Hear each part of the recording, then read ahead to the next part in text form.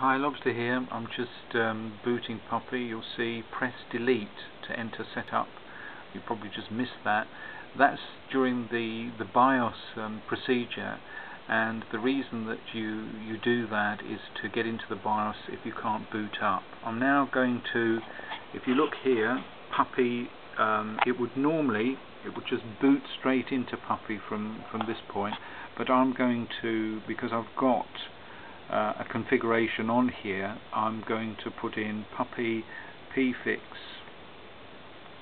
equal RAM. You don't need to do this, you would just boot Puppy up.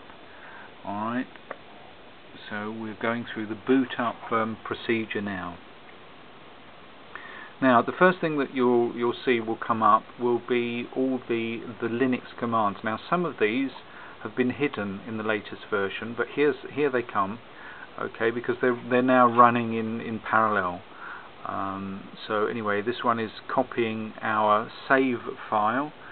This is the basic file that contains all the Puppy programs, copying into RAM, and it's now doing these other commands, updating the network and so on and so forth. And then what will happen is we will get a dialog box. There's one, and it will ask me what sort of keyboard I'm using. Well, I'm in the UK, so I need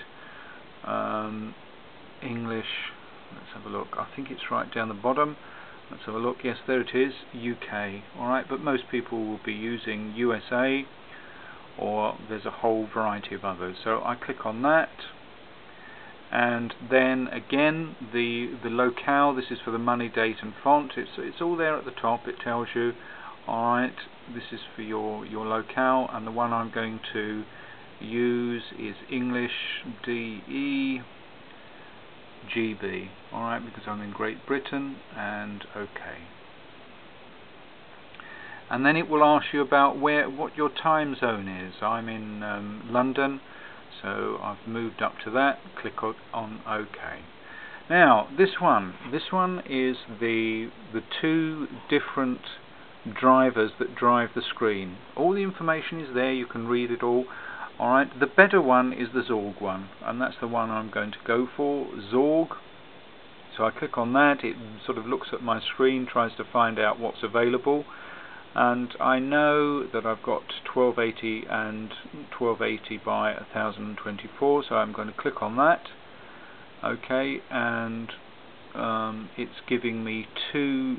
This is for the card, two different resolutions, 16 or 24. 24-bit has got more colors. Again, it tells you the information there at the top. So I'm not going to test that, but you might test it if you weren't sure. I am sure, so I'm going to click on OK. And now we will boot up, and this is Puppy 4.31, and it's a fresh Puppy 4.31. And the first thing you're going to want to do, probably, maybe not, but if you're doing, for example, using Puppy for banking, you need to have an internet connection, so you would click on Connect. The connection wizard would come out, and then you would decide whether you're using a modem, whether you're using an Ethernet connection, which is directly wired. That's a very safe option. Or, as I say, a modem. This GPRS modem is not used much in Europe or USA. I think it's more used in South America. Okay, so you would do that, and you might set up your firewall. If you don't really need to do this, but it might be an option to set up the firewall first and then get the internet connection.